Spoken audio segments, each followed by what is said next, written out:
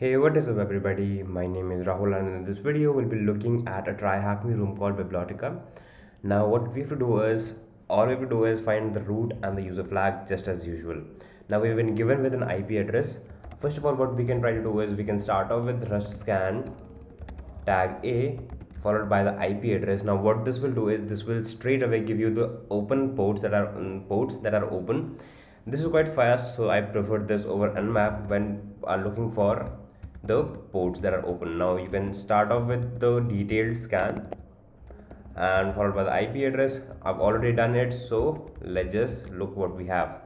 Now we have a standard 22 port open which says that it is SSH, the latest version. Then we have port 8000. Now there is a HTTP service running, and this service tells me that the Python is made on Flask or Django. So let's just go to that port and see what happens. Let's just turn off the intercept, and as you can see straight away it says login, enter your username and password. Now typically what will happen here is you'll have to sign up, create an account, see how the application reacts. But before that, what I try to do is just look for SQL injection attacks or just the common username and passwords, and as you can see it says incorrect username or password. Now what if I were to type in admin or 1 equal to 1? Here you'll see that hi Smokey, welcome to index page. Now this tells us that this is vulnerable to the SQL injection attack. So what I'll try to do here is I'll turn on my intercept, click on login and send it to let's just not send it to repeater. Let me just click on sign out and let me just type in admin, turn on the intercept, sign in, and there we have. Now this is the request. So what I'll try to do is I'll try to copy this request. Now there are two ways in which you can do. You can just click on right click and click on copy to file, but I'll not be doing this. I prefer a simple method which is just copying it out and typing in nano request.txt. Now you could have achieved the same, but there you have to just go through the directories. I don't prefer that. Now you have the requests.txt file. What you can try to do is you can type in SQL map tag r, which is that it will accept a file. Let me just pause it for a while and let me just type in tables, because I do not want to waste much time on SQL map. And as you can see straight away it gives us the tables that are available to us. Now what I'll try to do here is I'll try tag t and users. Now when you do not have the table name, what you have to do is you have to type in tag tables, but now that I have it, I'll type in tag t users and tag dump. Now what this will do is this will dump the credentials. Now these are the credentials that I have. Let's just click on copy, echo Smokey followed by the password that he has, and let's just click on redirect it to writeup.txt. Now I have the username and the password. Now there are a couple of things that you can try to do. We know that clicking on just bypassing the admin panel does not give us anything, and also there is only one user on the in the server side in the SQL database, so no use of escalating our privileges to admin or anything, because there is no such user. It won't help. So we remember that there is another port open which is port 22, which would help us. So what we can try to do is SSH Smokey followed by the IP address, which is this. Let me just copy it out and hit enter, and as you can see we are inside. Hoping that we would get the flag, you'll see that I do not get anything here. Now I got a little anxious at this point of time. Now what do I do? Because I had looked up everywhere. So let's just see if we can find users.txt file. Oh sorry, it is a user.txt file.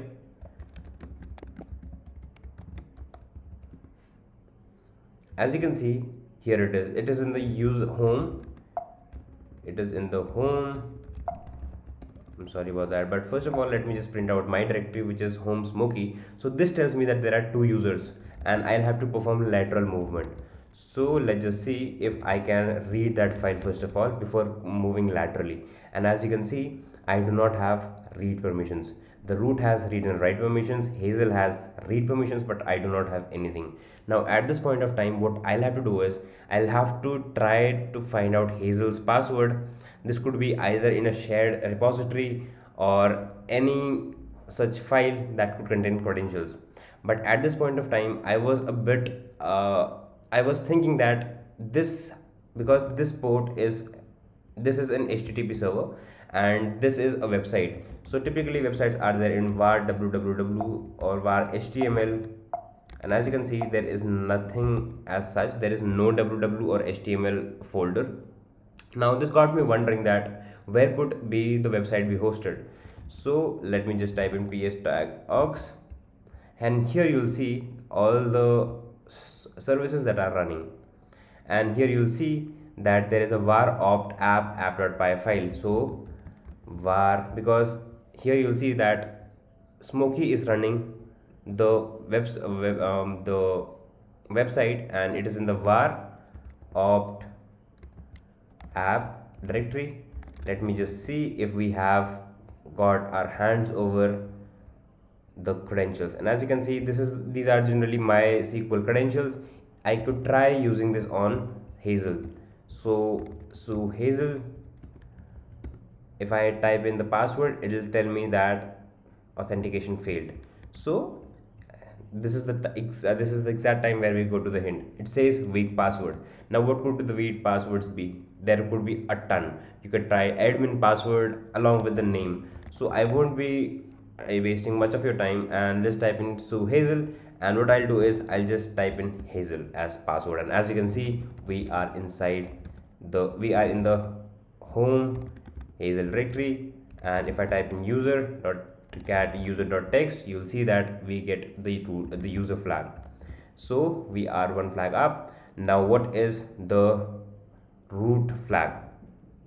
At this point of time you could try a couple of things. First is find type f perm 4000. Now what I'm trying to do at this point of time is I'm looking for files which have setuid bit set, and if I get any file that looks peculiar, I'll try to escalate my privileges through it. But as you can see, there is nothing as such. These are just the normal files. So there is one more thing that you can try to do is type in sudo tag l to see if the root user has granted us any special permissions that we are allowed to run. And as you can see, straight away we get this. It says root. You can run this command as root, and the command is user win python 3 home hazel hasher.py. Now we are in the home hazel directory. Let's just see what do we have here. And as you can see, it says import hashlib. So a directory is being imported, a library is being imported, which is hashlib. And what it'll try to do is, let's just jump to the main function. It'll accept a password for a hash. It'll then pass it to a function called hashing. Now what this hashing function will do is it'll find out the MD5 hash, the SHA-256 hash, and the SHA-1 hash. Now how could we exploit it? There are a ton of methods to exploit this. Let's just see which are the ones. First of all, as you can see, this is the path variable. So whenever, no, we do not need this as of now. So what happens in case of path variable, that if there is a binary, it will first look through the binary in this order of existence. We do not need this as of now, but just a hint that I would be giving you, that you can set the environment variable, which is set env. So this would be the hint, but let me just tell you how. So if I type in python 3 tag c import sys and print sys dot path, as you can see, it will first of all look for this library in the current directory, followed by this directory and this directory. So let's just see if it exists in this directory, because the hashlib library does not exist in the current directory, as we just saw. So ls tag lps user lib python 3.8 grep hash lib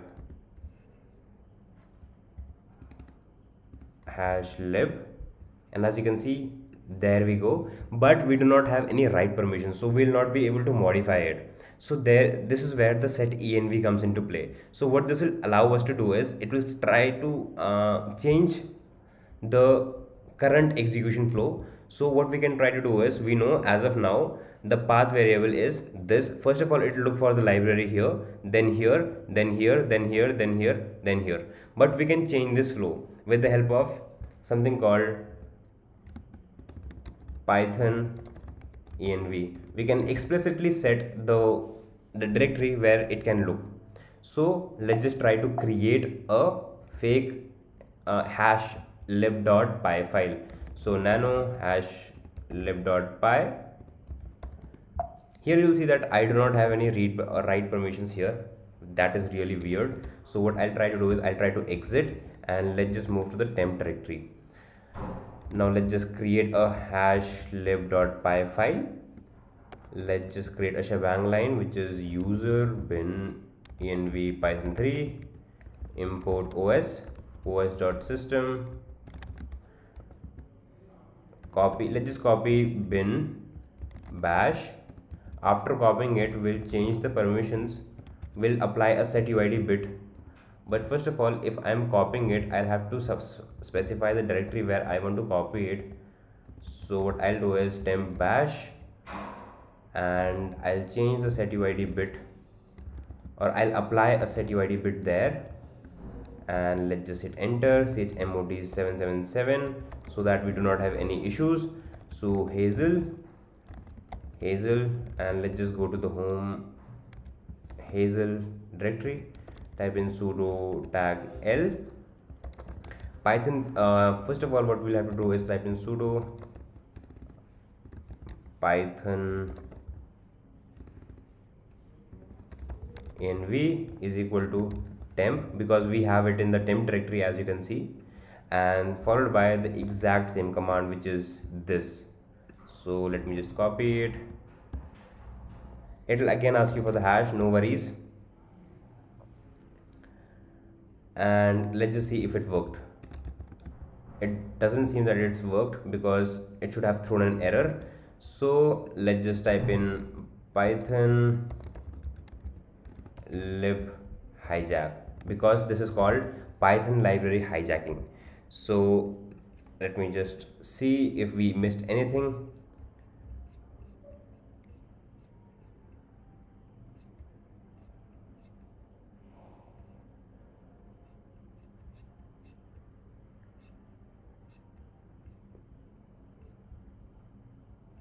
As you can see, this is the thing. So we should have typed in Python part, not Python env. So let's just go over it again.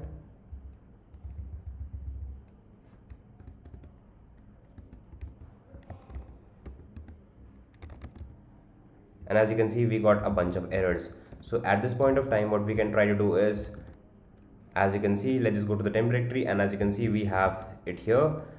We have a bash file with a setuid bit set, and let's just type in bash p, and if I type in who am I am the root user. So let's go to the root directory, cat root.txt, and here we go. So thank you guys, I hope you learned something out of this video. Thank you for the video.